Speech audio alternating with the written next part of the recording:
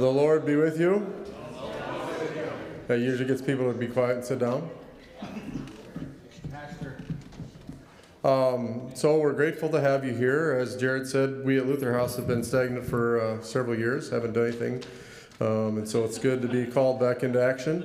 But we're also grateful for the support of people saying, hey, we want to hear what you have to say. And that doesn't happen very often. So we're happy to be here. We're also happy to introduce you to our new colleague, Nick Hopman, who's joined us in the middle of the summer. And obviously you just heard Lars Olson, some of you know him already. He actually has survived this a year now. So he started a year ago. And so we're grateful to have both of them on board. So as you can see, we're expanding in capacity to work with people. And there's a lot of news about Luther House that you've probably been seeing. But we're going to not talk about that right now, but we're going to have Nick come forward and give his first presentation. But for those people that are online, there is a chat that Sarah's going to be monitoring. So if you have questions, you can put those in and we'll raise those questions to the presenters as today and tomorrow goes. So, but with that said, Nick Hopman is going to come up and be our first presenter. So thanks, Nick.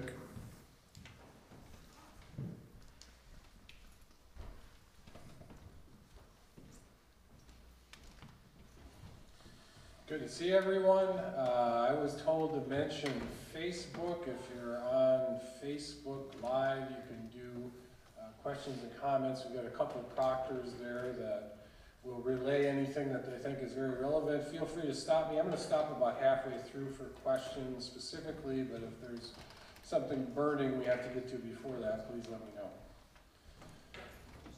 The Evangelical Lutheran Church, of course, in part is named after Martin Luther. And of course, it's well known that Luther was an Augustinian monk, a friar. Friars were creations of the late Middle Ages who were responsible for doing a lot of preaching in various circumstances. But then something happened, and Luther was no longer a friar, but a Lutheran. Martin Luther becoming Lutheran. How did he not see that one coming? At the time, of course, papal apologists gave their own reasons for why Luther gave up his monastic vows. Johannes Cochleus, one of his first enemies, one of his first opponents, who Duke George in neighboring ducal Saxony would soon hire to be his court chaplain, he said that Luther started the whole Reformation because he didn't like being a monk, and the reason he didn't like being a monk is that he liked women too much. But these days, all historians, Lutheran, Catholics, and atheists alike, all say that Luther was an extremely good monk, diligent in prayers, duties, and piety. He was so good at disciplining his flesh that after about 15 years or so as a monk, he was sick for the remaining 40 years of his life because he had abused his body so badly in the monastery. So, what happened? If Luther was such a great friar, why did he eventually stop being a friar and become a Lutheran? Usually people don't quit doing something that they're very good at.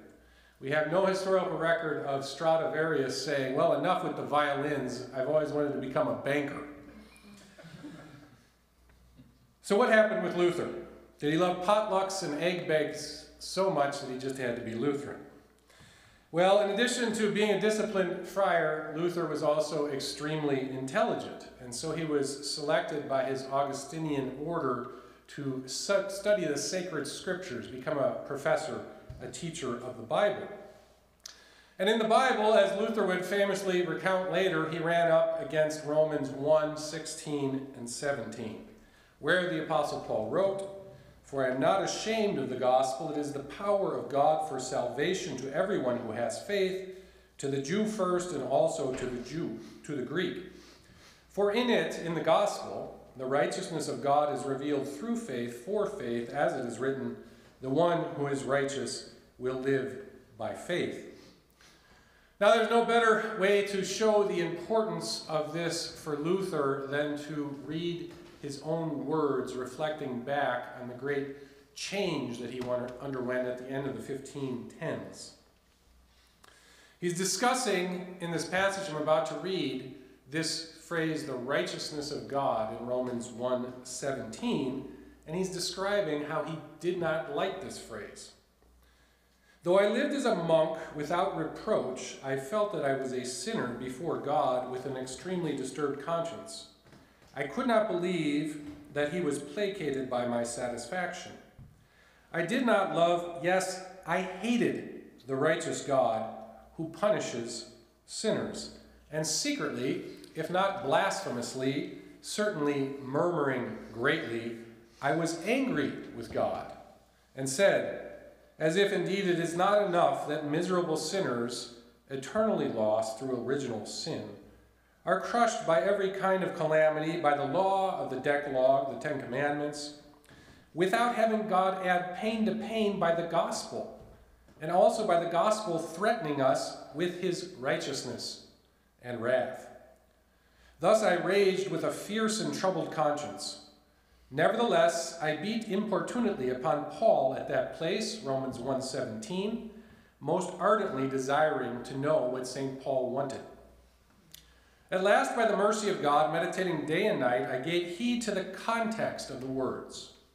Namely, in the gospel, the righteousness of God is revealed as it is written, "He who through faith is righteous shall live."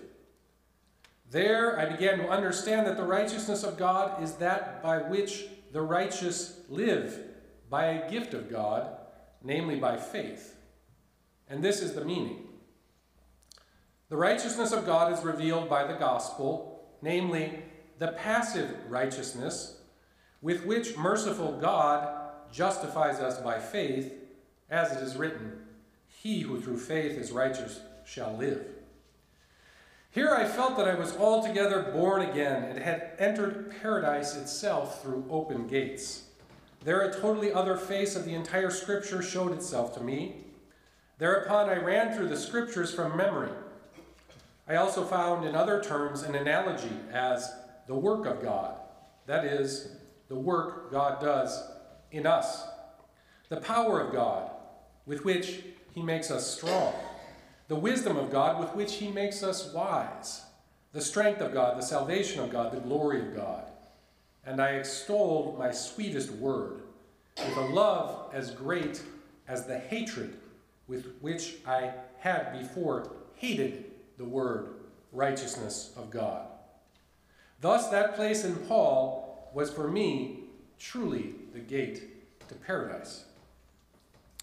We see that there could have been hardly anything more essential than these two verses for Luther that eventually caused him to flee his monastic vows, having already been set free and having entered paradise by faith alone. This passage also gives us a feeling for how Lutheran theology works, or to say the same thing, how language about God in the Bible works. God's righteousness is that by which he makes us righteous. His power makes us powerful. In other words, God is active. He is not sitting back passively, holding up his ruler, holding up his law, holding up his legal righteousness to see if we are righteous or strong or wise. And of course, we are not righteous or strong or wise. But God takes the initiative himself, sending his Son to die and rise, and giving us this good news, this gospel, as Paul calls it, so that we have something to believe in, something to trust, something that actually creates faith out of unbelief. Isaiah talked about the righteousness of God this way in the 11th chapter. "The Lord shall not judge by what his eyes see, or decide by what his ears hear, but with righteousness he shall judge the poor," meaning his righteousness will fight for the poor. "And he will decide with equity for the meek of the earth. He shall strike the earth with the rod of his mouth, and with the breath of his lips he shall kill the wicked. Righteousness shall be a belt around his waist, and faithfulness the belt around his loins." Isaiah is telling us here that God's righteousness is not a legal standard we must live up to. Rather, God's righteousness is his battle dress. It's what he used to fight for his chosen people, Israel, against their enemies. And he does it for you. God's righteousness does not sit back passively, watching and listening. The Lord shall not judge by what his eyes see, or decide by what his ears hear. His righteousness is not passive, it is most active. It fights for us and saves us. We are passively saved by God's active righteousness. Tomorrow we're going to hear more about how this righteousness of God, how his activity has played itself out in some of the great events of the Bible. Here we note that as Paul is defining what the righteousness of God is, he is quoting from the Old Testament prophet Habakkuk 2:4. The one who is righteous by faith shall live. Paul makes his whole argument here in Romans based on this one sentence from the Old Testament. The one who is righteous by faith shall live. Faith creates righteousness. Faith creates life. And faith is precisely what Adam and Eve lost in the first place in the Garden of Eden. God said, "Don't eat from this one tree," and Adam and Eve believed him, so they didn't eat from the tree. They believed until the snake deceived him, and then they did not believe God anymore. But we'll get a bit more specific here in order to define belief, faith. Adam and Eve believed God. They believed they would die if they ate the forbidden fruit, just as God told them. The devil's deception, on the other hand, was to say, "No, you won't die. God is lying to you." But he also told them why God was allegedly lying to them. He said, "God knows that when you eat the fruit, your eyes will be opened, and you will become like God, knowing good and evil." In other words, God knows that when you eat of the tree, you'll no longer be his creature, but you'll become your own gods. The devil convinced them that God forbade them to eat from the tree not for their own good, but in order to hurt them, in order to protect his prerogative as God and prevent Adam and Eve from gaining that prerogative for themselves. The devil, in his scheming, convinced Eve that God's word, "Don't eat from the tree," that word was actually scamming her and Adam. Now, there is one essential thing to never do with a schemer, never do with a scammer, and that is trust them. If you trust a scammer, everything is lost. And that is the best explanation, the best synonym, the best definition of the word belief and the word faith that we encounter here in Romans 1 and Habakkuk 2. Faith means trust. He who is righteous by faith, meaning he who trusts God, will live. Just as Adam and Eve would never have died in the first place if they had trusted God's word given to them for their own good, "Don't eat from this tree or you will die." Whether Luther was writing or speaking in Latin, talking about faith, whether using the word fides, which we all know from sola fide, by faith alone, or whether he was using the Latin word fiducia, which properly means trust, or whether he was preaching or writing in German and using the word Glaube, faith, or Zuversicht, confidence, or Vertrauen, trust proper, the English word that is at the heart of what Luther always meant by faith is trust. It's always faith's fiduciary aspect, faith's trusting, that is central to what Luther means by faith alone. And of course, just as he relates, he got this precisely from the Apostle Paul. When Paul is talking about faith, pistis, he means trust.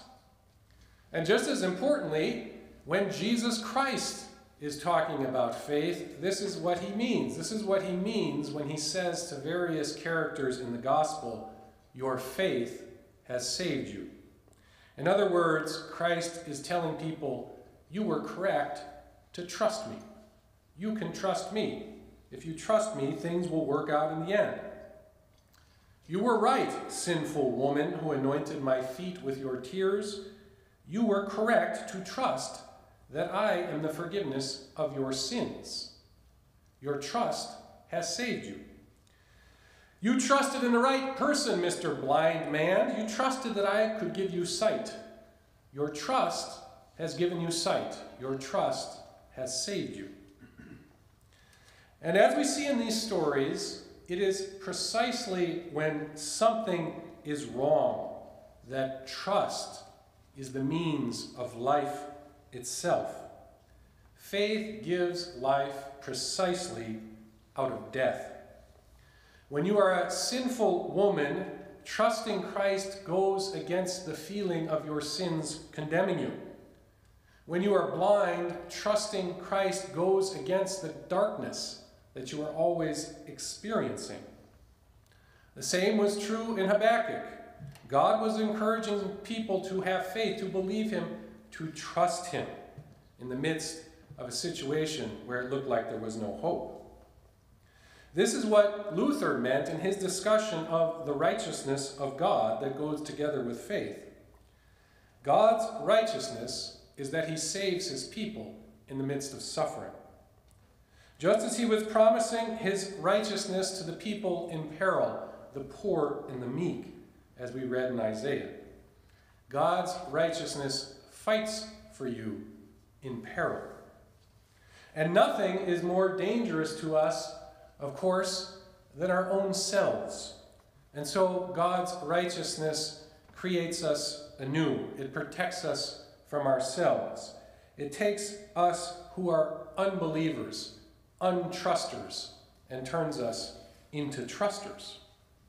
He makes us righteous. He makes unrighteous sinners to be righteous in Christ by causing us to trust that Christ is our righteousness. He makes us who are dead in our sins to live in Christ, who has beaten death. And he does this by faith alone.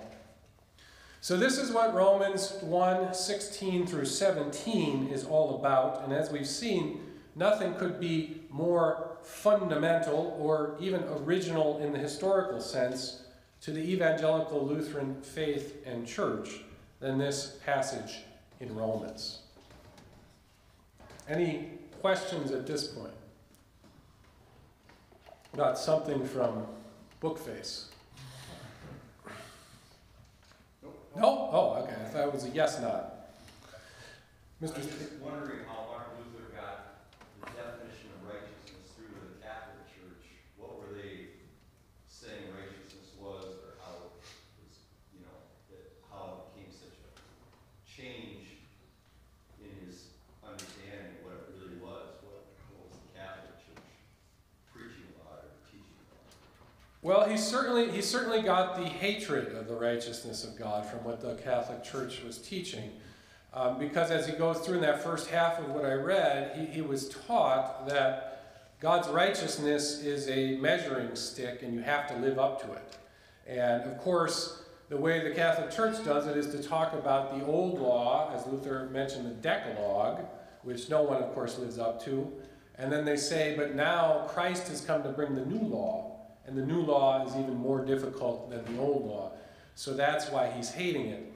Now, we don't want to overgeneralize too much.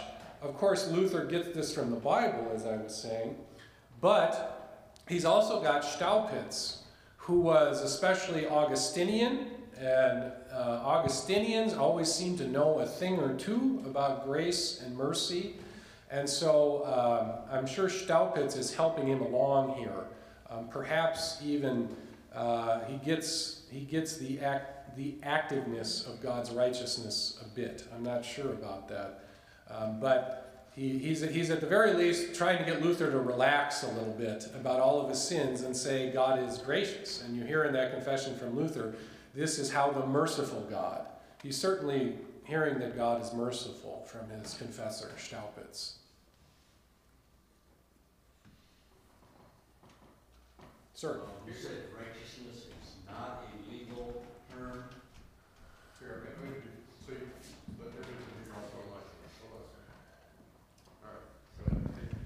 You mentioned righteousness is not a legal term, and I just heard twice yesterday that it is. So I'm asking how or why is your interpretation of that? It certainly can be a legal term. It almost always is a legal term. But what Luther's discovering here is that that is not how Paul is using it in Romans 1:16 and 17. So that's more of why it's a confusion and why he has to beat upon St. Paul to figure out what Paul is talking about. Because human language itself is always tending towards the law. And so in the second half here, we're going to get into Romans 3, where Paul is going to talk about the righteousness of God apart from the law, irrespective of the law.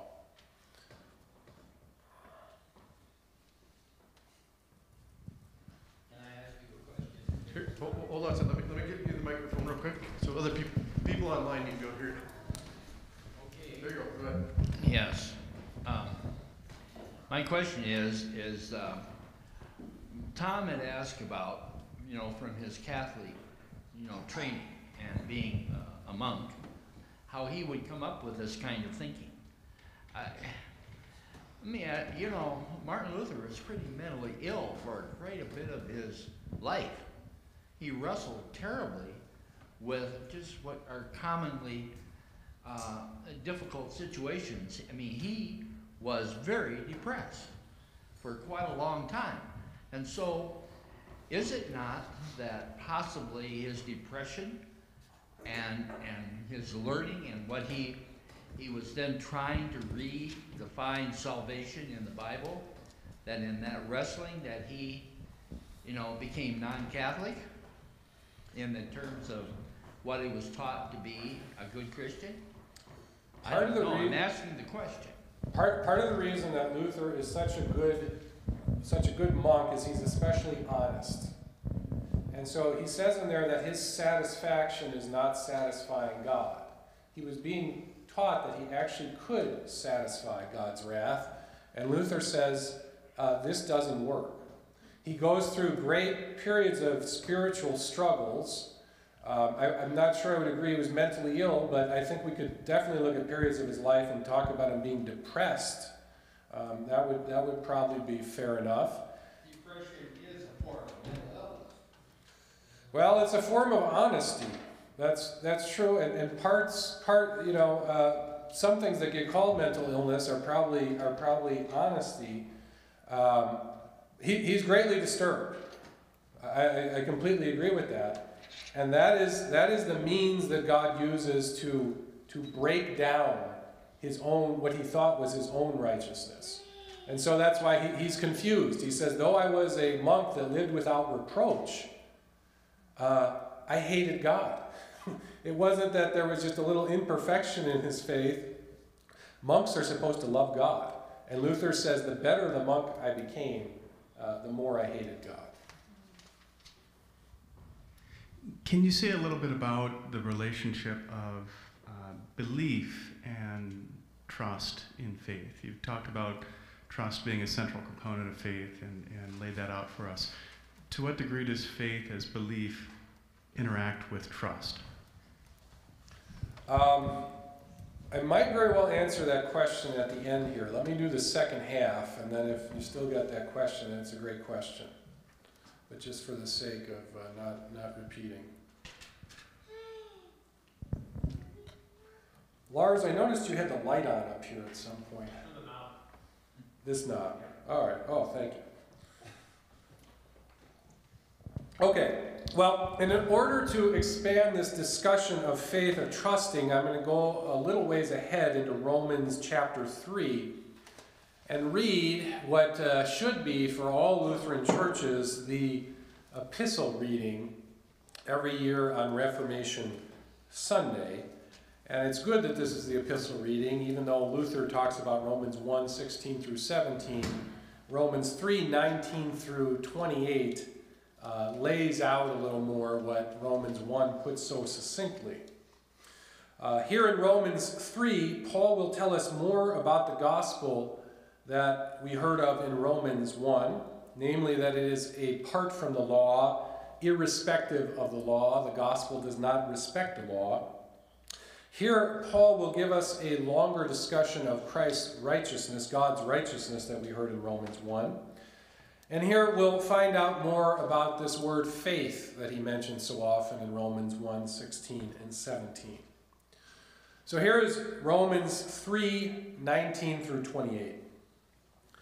Now we know that whatever the law says, it speaks to those who are under the law, so that every mouth may be silenced and the whole world may be held accountable to God.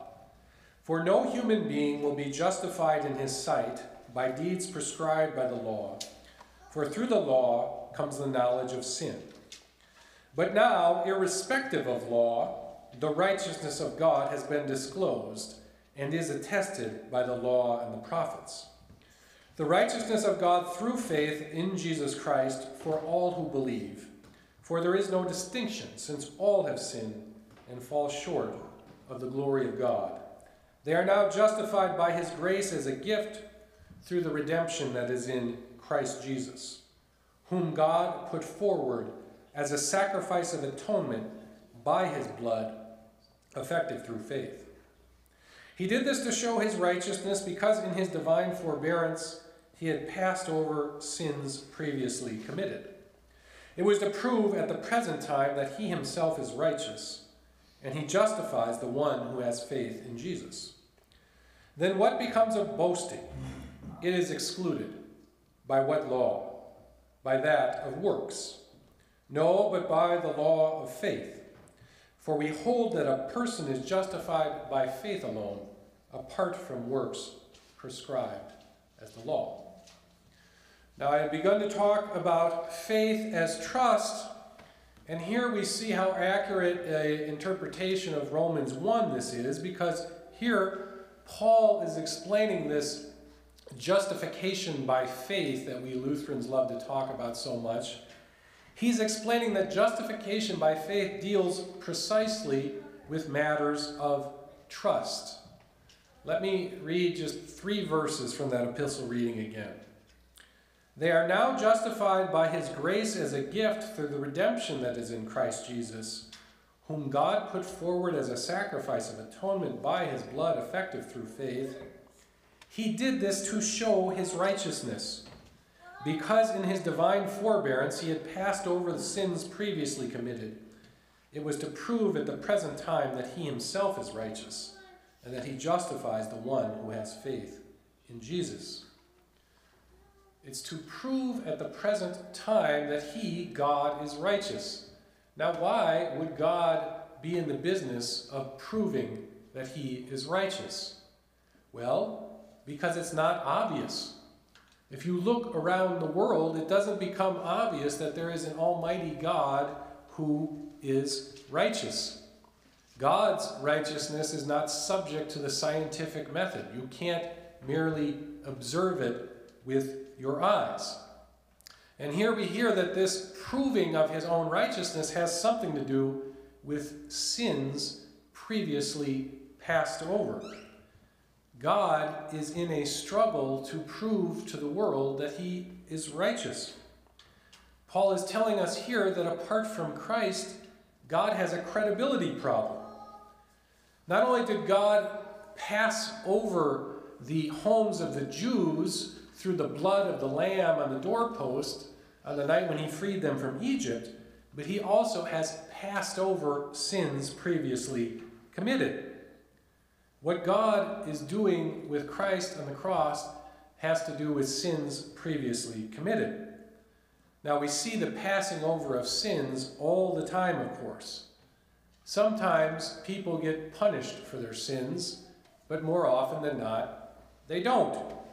Sometimes people invade Afghanistan and Iraq and then retire to a beautiful ranch in Texas while thousands of Americans die and are maimed, to say nothing of what happened to the Iraqi and Afghani people. Certain people take millions of dollars from the communist Chinese government and Ukrainian oligarchs, and nothing ever happens to them. The sins are passed over. If God is the creator, and he is almighty, if he is truly omnipotent, as we Gentiles say about God, then where is his righteousness? This is what Paul is talking about here in Romans 3:26 and the end of 3:25. Now, our particular breed of Gentiles here in South Dakota, descended as we are linguistically from the Danes and the Angles and the Saxons that invaded Great Britain long ago, we have some trouble with this word righteousness because it's so foreign to us. We know it's in the Bible, and it probably has some kind of a strange meaning. It's a special biblical word. Now, the Jews actually use the word righteousness, of course, and we'll see that even the Germans and the Scandinavians might understand this biblical word a little better than we do because their form of Germanic languages uses their word for righteousness more often than we do. But we Anglo-Saxons did not make the word righteousness one that we use in our everyday language. So as we continue to explore what this righteousness of God is, here's the solution. The word justice today, of course, is very popular. So when you see the word righteousness in the Bible, just think justice. And this is perfectly legitimate to do because in Greek, and even more importantly in Hebrew, as well as in Latin and German, as Luther is working through this, trying to figure out what the righteousness of God is, in all of these languages, righteousness and justice can be the same word. In Hebrew, we've got tzaddik, which can mean righteousness or justice. In Greek, we've got dikaiosune. This is what Paul actually writes in Romans 1:17 and Romans 3 in various places. In Latin, we've got justitia. You can see there our English word justice, but in Latin it can mean righteousness. We talk about the justitia Dei in Latin, the righteousness of God. And then in German, we've got Gerechtigkeit. You can almost see the English word righteousness in there, but in German it can mean justice just as much as righteousness. So what Paul is getting at here is, where is God's righteousness? Where is God's justice in this world? When a government official advocates killing Gaddafi and turns Libya into a hellhole, what happens to them? They get promoted, of course. Does anyone get fired for the Afghanistan withdrawal debacle? No. Can you possibly trust that God is just and good and righteous when Lloyd Austin still has a job? Of course not. But Paul is telling us that this is precisely the problem that God is solving with Jesus on the cross. He's trying to make himself trustable. Christ is the way that God has chosen to deal with his credibility problem. Credibility, trustability. God has a problem with trustability. Therefore, Paul says, he put forward his own Son.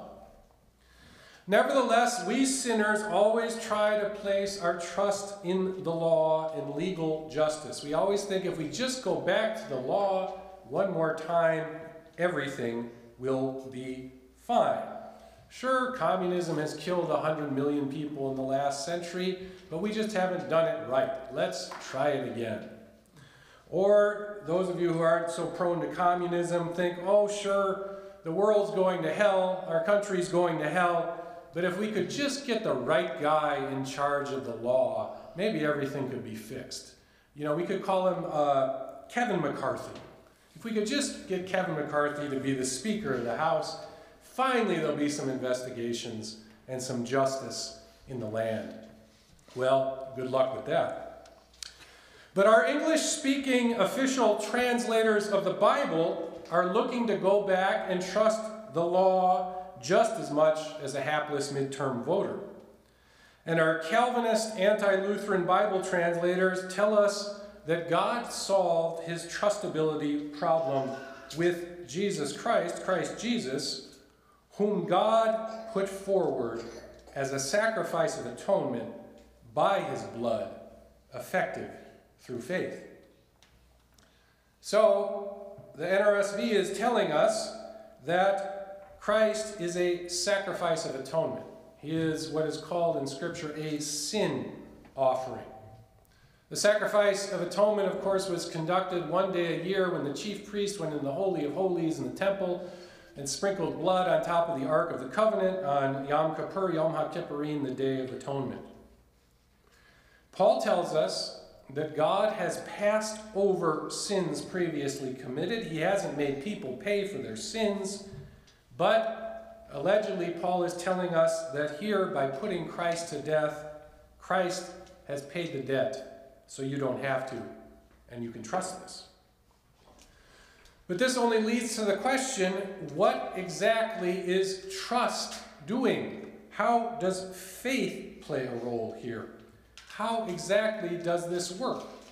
How does Christ's death balance the books?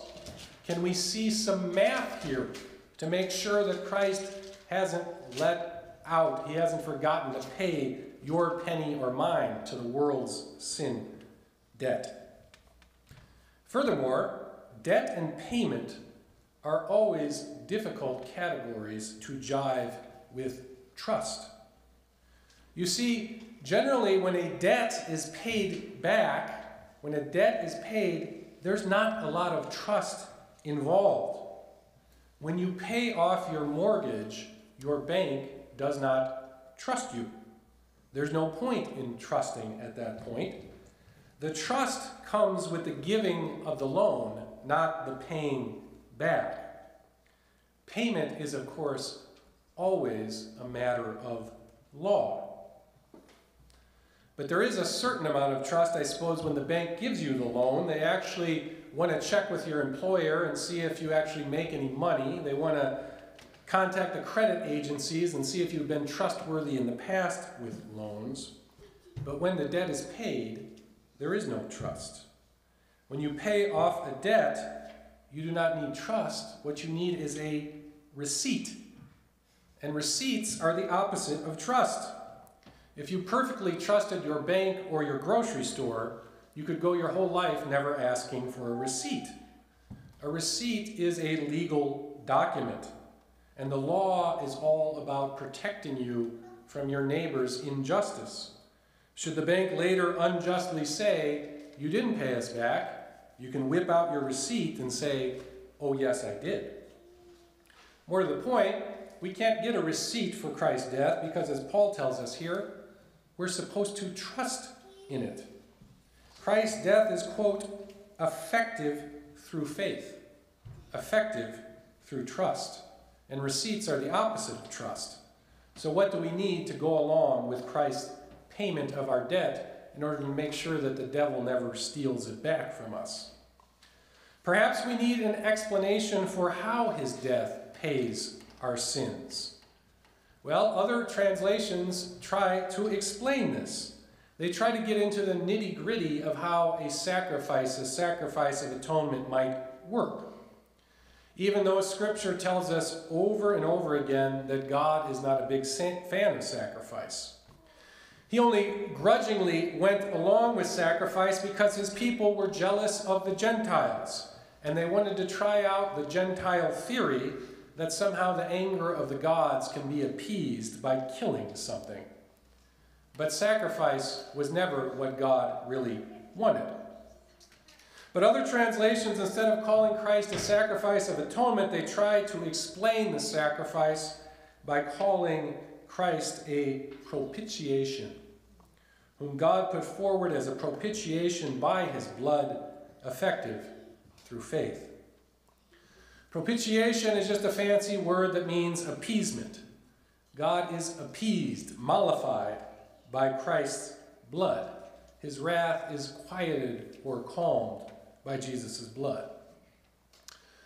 But thankfully, neither sacrifice of atonement nor propitiation nor expiation or whatever the case might be in the translations none of them are a correct translation of what Paul actually wrote here in Romans 3 in Greek.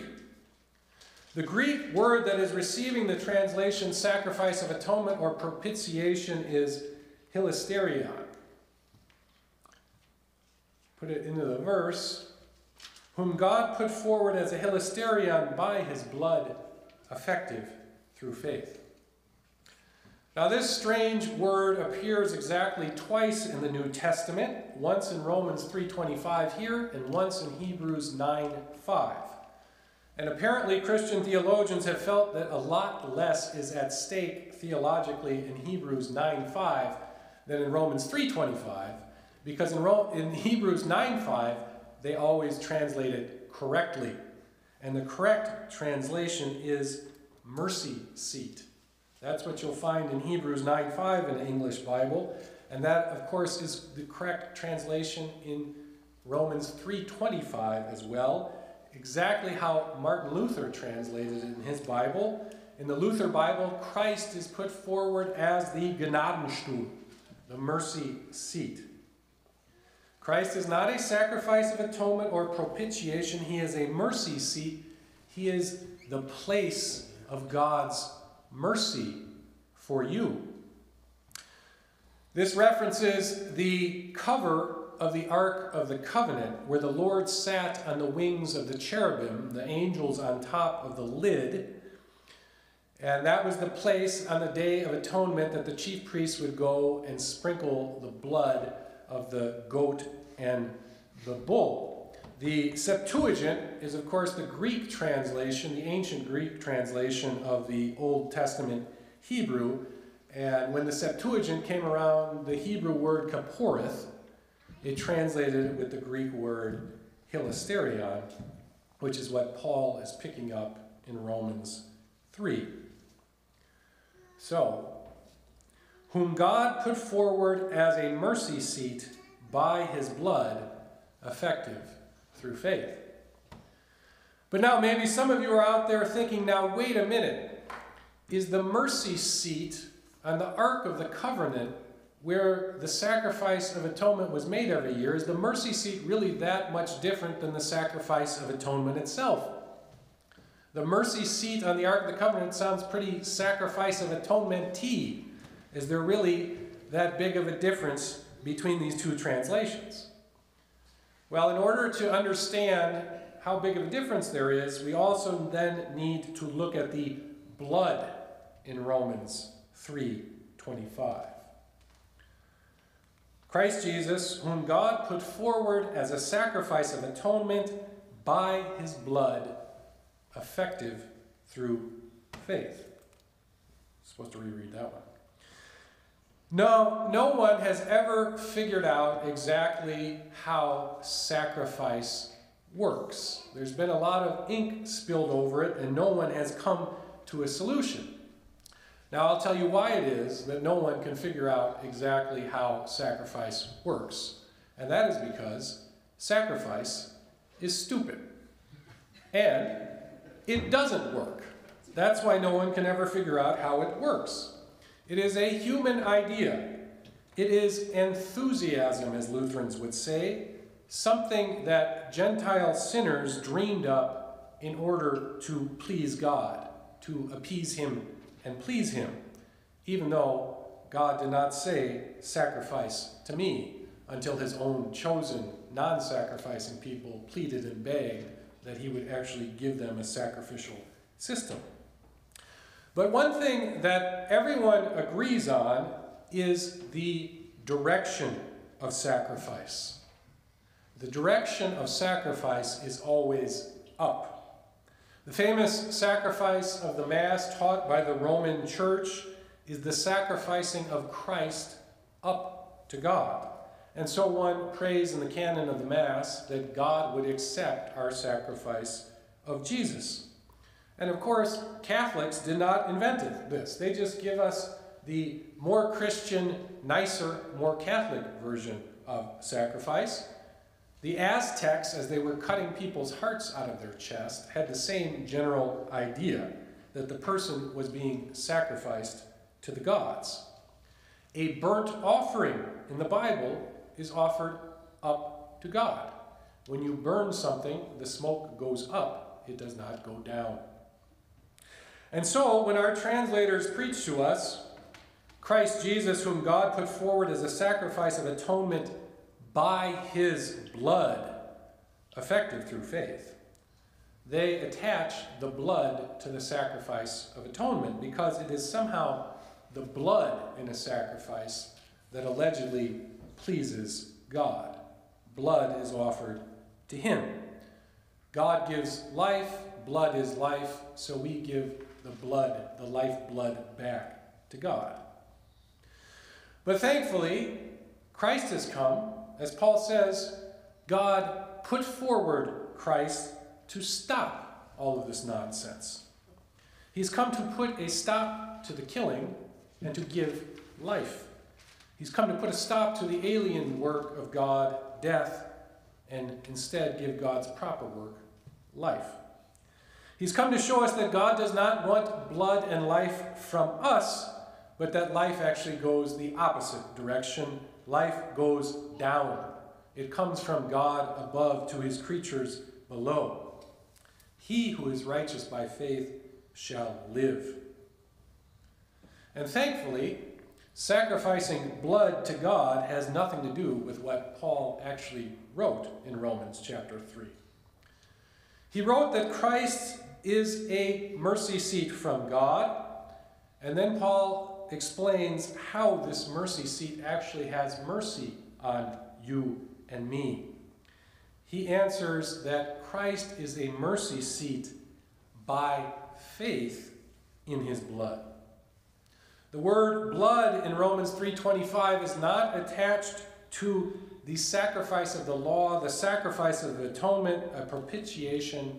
Instead, faith is attached to the blood. The blood is attached to faith. Here we see the second half of the verse in Greek.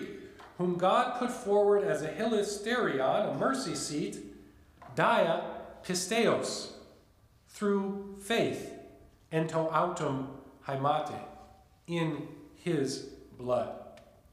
In the NRSV version that I've been reading as our standard translation, the order of the three big nouns here, mercy seat, blood, faith, that is the order. Sacrifice of atonement by his blood, effective through faith. But here we see in the Greek that the faith and the blood are reversed. The blood is not attached to the mercy seat. The blood is separated from the mercy seat by faith. Whom God puts forward as a mercy seat, dia pisteos, by faith. Ento auton haimati, in his blood. Here it is with the Greek removed to not confuse. Whom God put forward as a mercy seat by faith in his blood.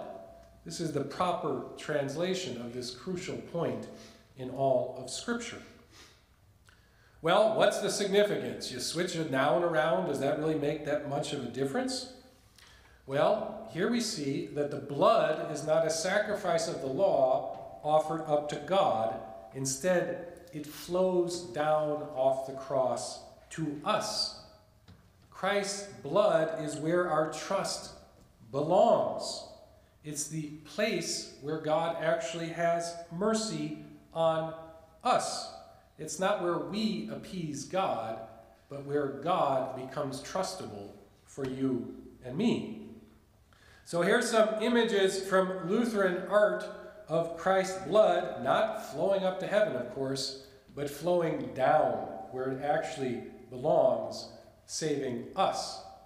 Here's the famous Weimar altar piece by Lucas Cranach Jr. And here's a close-up here. He shows Christ's blood flowing out of his side onto his dad's head. Lucas Cranach Sr. was apparently a heck of a sinner. And then something happened very late in his life, and his son memorialized it by putting his dad here receiving Christ's blood for the forgiveness of his sins. You can see that he probably squeezed him in there between John the Baptist and Martin Luther after he'd already painted them. In the 17th century, Lutherans developed a form of art called confessional pictures. They pictorially depicted the uniqueness of the Lutheran Church over and against the other Christian confessions. For instance, if you look hard enough, you can see somebody doing private confession to distinguish the Lutheran Church from other Protestants. They almost always had a choir in them because Lutherans were the only Protestants that kept choirs. But at the heart of all of these pictures is Christ's blood coming down. Here it is coming down into the chalice that's going to be served for communion. Here's another confessional picture from Leipzig, replete with various heretics looking on there on the left side of the picture. But there you can see private confession. In this one, some of the blood of Christ is going off and shooting onto the baby being baptized there. Other ones used water coming out of his side to baptize the baby. But this one's got the blood going there as well as down into the communion chalice. So this all makes kind of common Christian sense if you think about it, which direction the blood is actually going. The good news is that God did not spare his own son, but gave him up to a bloody death for your sake. And so Paul can say in Romans chapter 8, what then are we to say about these things? He's been talking about the suffering of Christians, the suffering of those who trust in Christ. If God is for us, who is against us? He who did not withhold his own son, but gave him up for us all, will he not with him also give us everything else? If God did not spare his own son from a bloody death on the cross, won't he give everything else to us that we might need in a perilous situation, in a time of temptation? In other words, Paul is asking the rhetorical question here in Romans 8, in the blood of God's Son, isn't God trustable? Because of Christ's death, can't we trust him? Yes, he is trustable precisely in Christ's blood. To sum up the differences between our English Bible translators and what I'm trying to teach here based on Luther's translation of Romans 3:25, the summary is this. If Christ is a sacrifice of atonement by blood, then the sacrifice of the Mass is of course correct. The blood must be given to God to appease his anger against our sin. But if instead Christ is a mercy seat, if he's God's place of mercy by faith in his blood, then the Lord's Supper is not a sacrifice, but a sacrament. Then it is not a sacrifice, but a testament. This is my blood shed for you for the forgiveness of sins. Christ did not say, this is my blood shed for God for the payment of sins. No, he said, this is my blood shed for you, sinners, for the forgiveness of your sin. So here's the true translation, whom God put forward as a mercy seat by faith in his blood, and there's Luther's German just to check we're doing it correctly.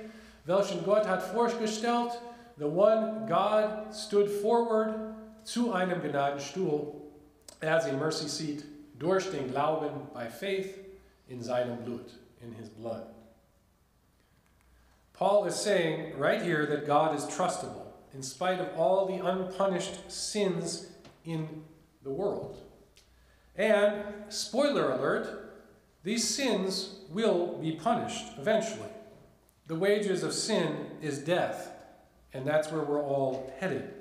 Jesus' death does not somehow substitute for yours and mine in such a way that we get to avoid it. It's not just the political figures that I named are sinners, it's all of us. He tells us in Romans 1, Romans 2, and Romans 3 that none of us is righteous according to the law.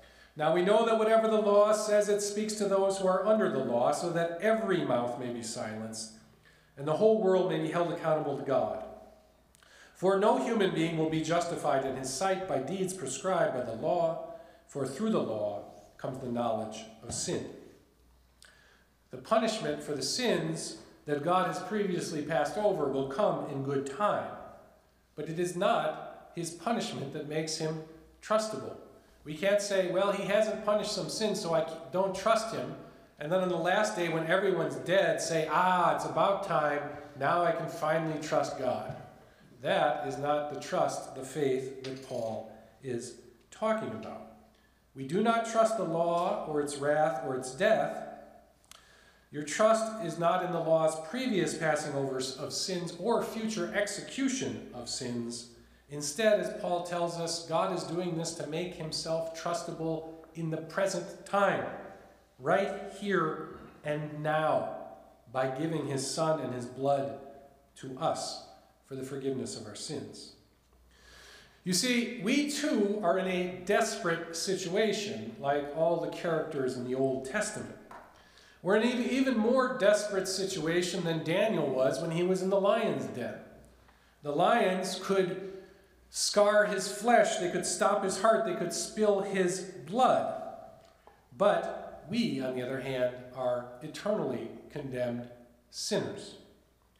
But in our desperate situation, God's righteousness has fought for us. His righteousness is that he gave his Son up to death for you, and thereby gave you blood that you can actually trust. Blood that does not pay for your sins, but forgives them. Blood that will not let you down in the end. And this means that trust can cling to God in the midst of anything. In the midst of the horrible things that Paul lists in Romans 8, or if the devils take our house, goods, honor, child, or spouse, though life be wrenched away, they cannot win the day. The kingdom's ours forever, because we have Christ's blood to cling to. Your faith, your trust, is not in some theory about heavenly accounting books and the balance of sin and blood, the balance of credits and debits. Faith is not a matter of accepting correct theories. You do not have the power to accept Jesus Christ as your personal Lord and Savior by agreeing to a medieval monastic theory about Christ's payment for your sin. For some reason, many Lutherans and Protestants have claimed that this payment theory invented by Anselm, a Benedictine Italian-British monk in the 12th century, must be the true Protestant understanding of Christ's death. But accepting an explanation is the opposite of trust. Trust is not relying on a theory that you can mentally assimilate. Trust is trusting something you can't control, namely Almighty God. But here you've heard the real deal from Luther and Paul, and so you know that faith is not the mental acceptance of a theory, but is instead trust. And in this world, trust is in a constant battle for its own life. Faith itself is never strong enough to win this battle. Faith's only power in temptation, in suffering, faith's only power there is its inherently clingy nature. Faith is always sticking to something. But of course, it can always be in the wrong thing. But here, Paul is telling us that God stood forward his Son to give our faith something to cling to that won't let us down, that will actually forgive our sins, and thereby we shall live, as Habakkuk put it. This is the proclamation of people who trust that God is good, and he is almighty, and he is just, because we trust that his righteousness is to keep his promise to us. This is his righteousness, and it saves you. All right. More questions? I have a question, if I can ask it. Early on when you were talking about this wonderful word, justice. I have no clue what justice means. I was trying to filter out, is justice synonymous with judgment?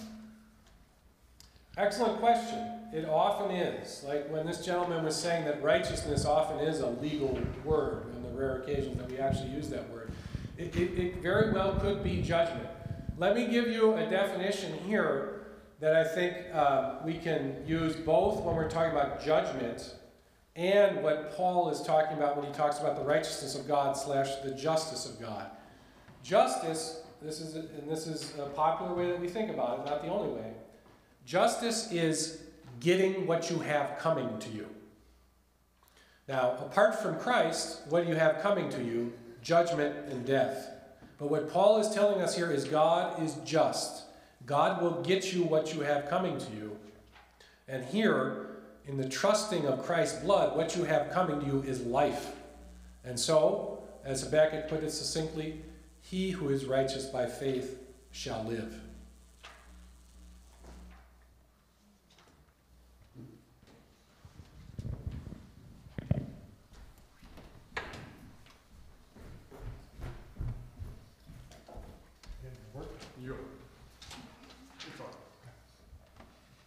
Have you found it helpful to, oh, sorry.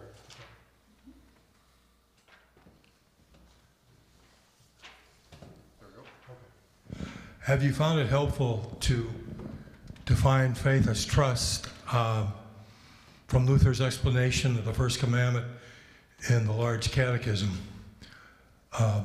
You use the word cling, which is especially prevalent in his explanation of the first commandment there.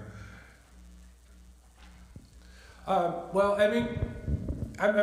not trying to say that this is the only word we can use. I mean, the first commandment has a lot to do with hope, I would say, and hope and trust are very closely tied words, because when you're trusting in something, you're hoping that this is going to deliver you. Just like this sinful woman believing in Christ, trusting in Christ, hoping in Christ. These are word families that all go together. But there in the Large Catechism, he talks about what the heart clings to.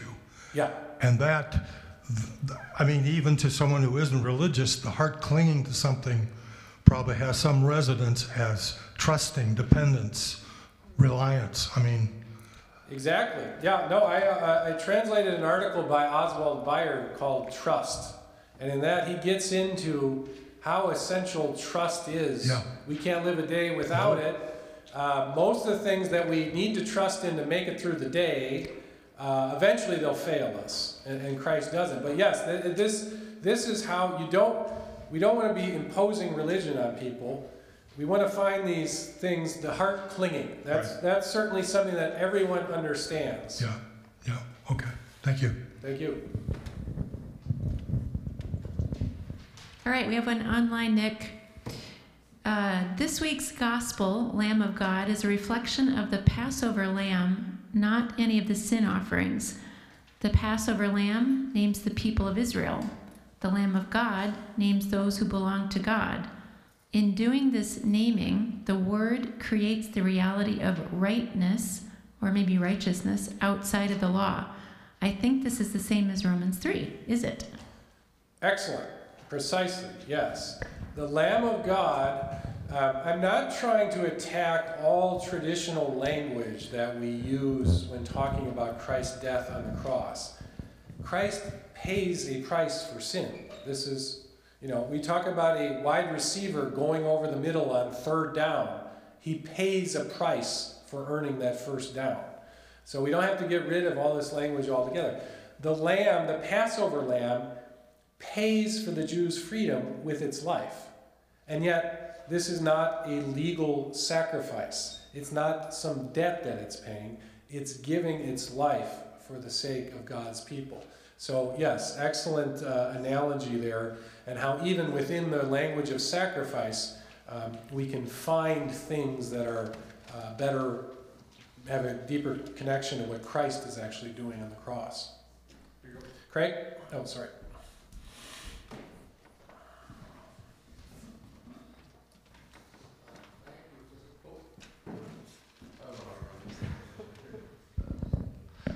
Thank you for this talk about the blood and the mercy seat. I'm thinking, in the Torah, it says the life is in the blood.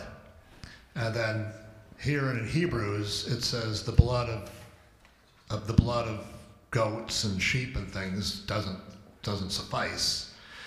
And so is what that, going back to the very beginning with the life is in the blood, is that pointing toward what the blood, where the life really comes from, which is the blood of Jesus? You know, we kind of think of the life is in the blood as some kind of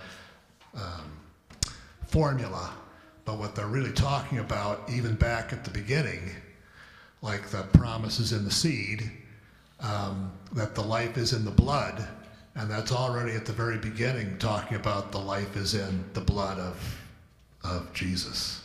Certainly, absolutely, yeah. I mean, it's happening, as you say, in a hidden way from the beginning in the promise of the seed. Now, Paul is saying God put forward Christ, he displayed Christ, depending on how you want to translate that word. So something is historically happening with the actual shedding of the blood, but the promise all along has been of Christ, and we didn't know it originally, but it relates directly to his blood. And so the Lord's Supper is the fulfillment of the promise to Eve. Yeah.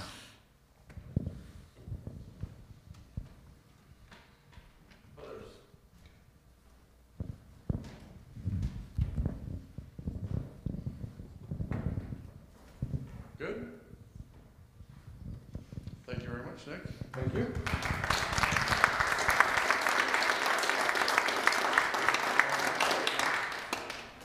What time do we start tomorrow morning? Sarah's on at 9. Yep, so I start at 9. All right, so Sarah says it's 9 tomorrow morning. So we'll get started. You want to put on the mic so people... Yep, so 9 tomorrow morning we'll start, and then we'll have a break, and then we'll have some brunch, and then we'll begin up promptly again at 12. 12? Okay. All right, so that's our schedule for tomorrow. Thanks. 1:30. Good, thank you for coming.